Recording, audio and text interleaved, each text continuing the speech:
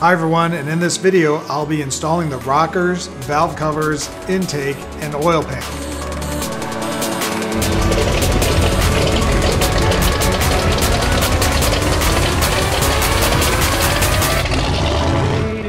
Hi everyone, and welcome to the channel about building a kit car and other car topics like building an LS engine. And if you like what you see, please subscribe and hit the notification buttons below and share with others on social media. So in this last installment, I finally have my heads put onto the block, and we are now going to actually add the push rods and the rockers in. Now, as I mentioned before, I had one rocker that was a little bit worn, so I actually got that replaced with another used rocker to kind of match the wear of my rockers, just to keep stuff balanced.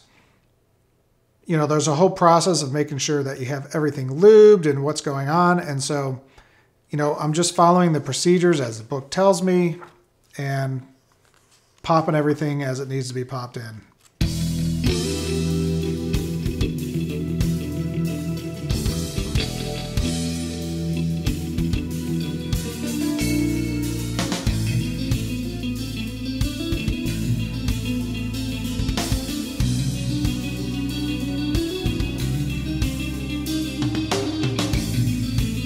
So there was a special sequence that you needed to do to properly get the right torque on the rockers, and it was having the engine at a certain point where the valves were coming up at a certain way. And I don't remember exactly what it was, but it was very intricate of how you had to do it, get it to, you know, top dead center, and then do it this way, and then go an extra 30 degrees when you crank it.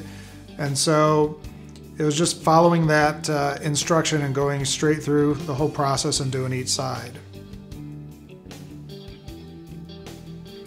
And of course, instead of just oil, we're using a special, you know, engine lube that helps when you're doing building. It's a little bit more slippery, it lasts longer, stays in place, that type of thing. So when you fire up that engine for the first time, you don't have any metal on metal.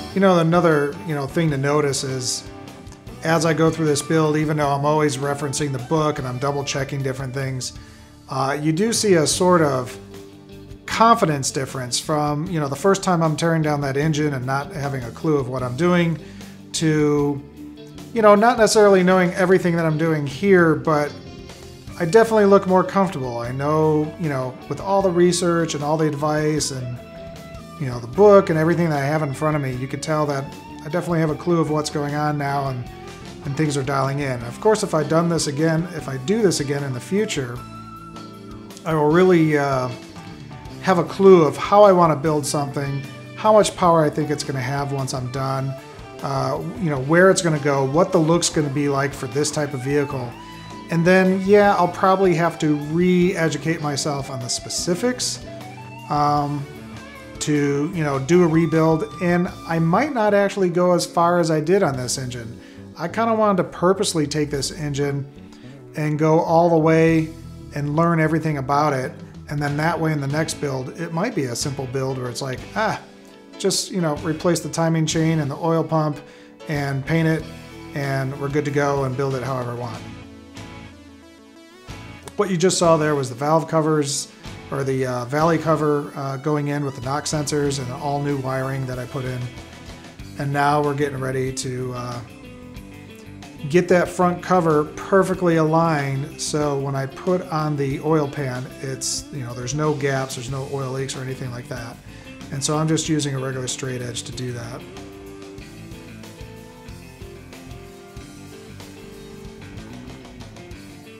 And I'm throwing on the harmonic balancer.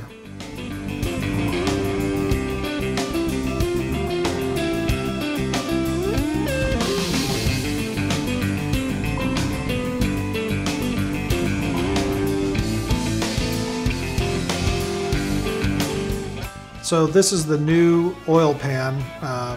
If you watched my other videos, you saw that I got this pan in, and then there was some problems with it, and so I had to return it and get a new one. And of course Holly was great with that, and within a few days I had a new oil pan with all new parts. And this one didn't have any issues, and I was able to basically bolt it right back into place and you know, finalize the build on the bottom end.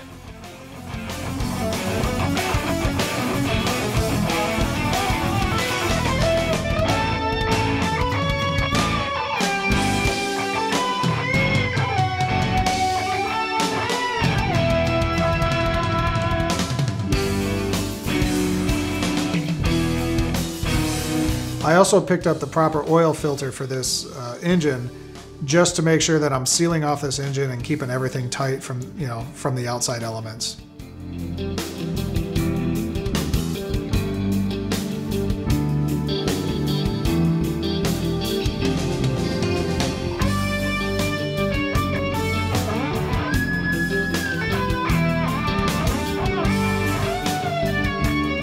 And here I'm installing the flex plate, which again was a little bit difficult. And it looks like I bailed on it because can't get to it from the back.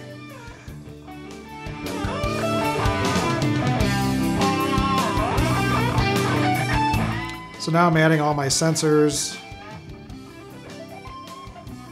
Most of these sensors are brand new.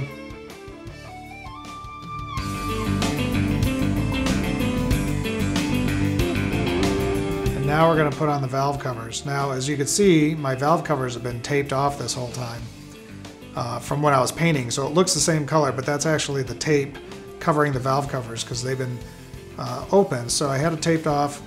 And now we're getting the real valve covers, which I think look awesome. And we do one final cleaning, get the gasket ready. And since these are taller valve covers, you have to put some spacers where it bolts in, because my style with the Generation 3 was the 4 bolts down the center of the valve cover, so I have to put some extensions in there, get those cranked in, and then you could bolt in the top cover. But I just love the look of the font. I love the color, the powder coating on these things. In fact, I actually spent a lot of time trying to call up the GM factory and see if they could call up the official factory and get the official name and brand of powder coating for this valve cover. And I got really nowhere with it. You know, one of the guys was really helpful at GM Performance Parts, but he couldn't get anywhere with it either. And unfortunately, I didn't, while I had these off the engine, go take it down to my local shop and match that color. And I wish I would have, because now I have to actually physically take a 500-pound unit down to a store to try to match the color. And by the time I put it in a car to do that, you know, it's too late. I needed the powder coating done before that. So maybe with some pictures and stuff like that, or maybe borrowing some samples, I could bring it to the house and just verify something in case I want to powder coat my firewall the same color or something like that. What you're seeing here is me just cleaning up and painting up the bleeder tubes and getting that all set for installation.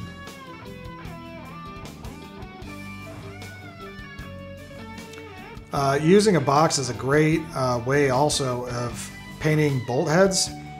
And so bolt heads, you could poke through the box and then you could just spray the heads, which is a really nice way of doing it. So now we're getting ready to put on the mid-rise intake. We're finally opening the tape off of everything and kind of cleaning everything up. And, you know, this is a really cool looking intake. It's kind of vintage, but it also has a modernish look to it in the sense of kind of a flat black kind of look. I mean, it's kind of a satin, I guess. The one thing I didn't enjoy about this is that it's like a three-piece system. And the way that they had the bolts laid out to where some of the flanges were, you couldn't really get a wrench to actually get that bolt on. And they even talk about that, I think, in the instructions, if I'm not mistaken. Or at least in some of their videos about it. And I was like, well, why don't you just redesign it so the freaking bolt fits correctly? So it was a little bit difficult to put this together. And, you know, it would be nice to just buy one piece and slap it on there, which some come that way. But for whatever reason, this version that I bought didn't come that way, and it was the right piece for what I wanted and the right look for what I wanted, so it is what it is. But you know, I still feel that Holley makes quality parts, and I just had a little run-in on this with their design philosophy.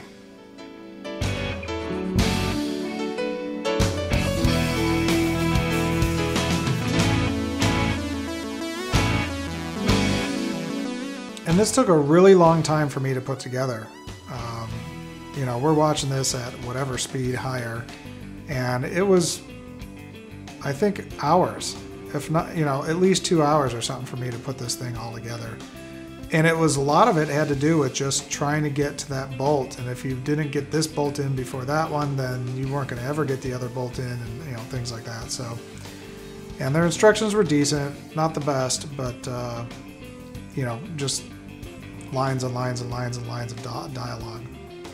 Now, I'm sure the reason that this is a 3-part thing is so you can morph it to different things if you want, which of course I'm not doing, but it just seemed like it would have been a lot easier if it was just 1 or 2 pieces instead of all these different gaskets and different things. And you know, there's so many, I guess, points of failure doing it this way that I thought it was a little over the top, but maybe it's just the model I bought that is built to morph into multiple different ways, but I'm not sure about that.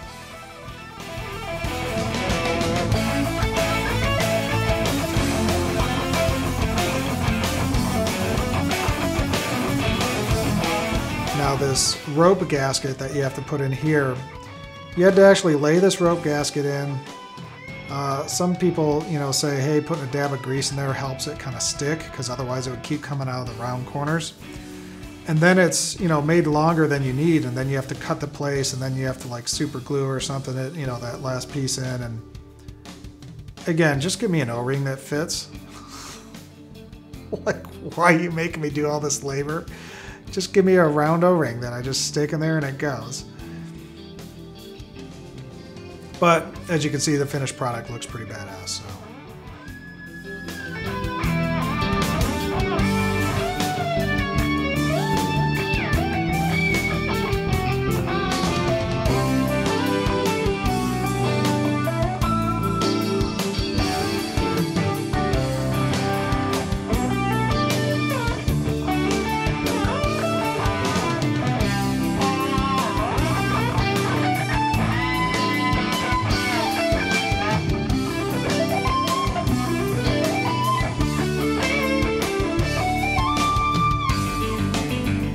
If you're wondering what's in the background, that is a 2006 Lexus GS300.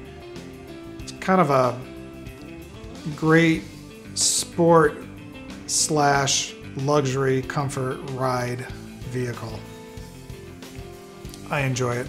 Has the Mark Levinson sound system too, which is, you know, it doesn't make a difference on the radio, but man, when you pop a CD in there, it makes all the world of difference. It's really, really, and in fact, it's the reason why none of the salespeople at Lexus, they're like, you know, we listen to the Mark Levinson stereo and we don't notice a difference. Well, it's because you're not popping a CD in because you're just listening to the radio because you're jumping between cars. But when you actually listen to the CD player, it's freaking phenomenal.